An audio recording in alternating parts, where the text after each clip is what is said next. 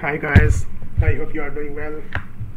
So guys, in this video I'm going to show you how you can disable the ads from the lock screen. Sometimes, like when your computer it is on lock screen and you get some kind of advertisement over there. So if you want to just disable the advertisement from your lock screen, so how you can do it. So this is quite simple. Just go to the search bar on Windows 10 over here.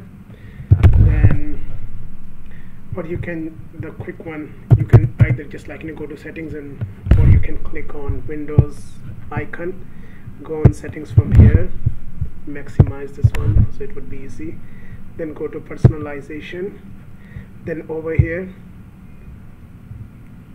select the picture.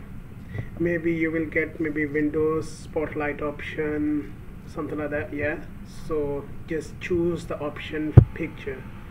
Then again go back to the settings, go to system, and on the left side you see notification and actions. Click on that one and you will see over here get tips, tricks and suggestions as you use Windows 10. So just uncheck that option and just close it, this one. So if you do both configurations on your Windows 10, yeah, so after that you wouldn't get the advertisement on your lock screen, it would disabled from it. So I hope you guys like my video. So if you can, so just try to subscribe my channel, and thank you very much and have a nice day to everyone. Bye.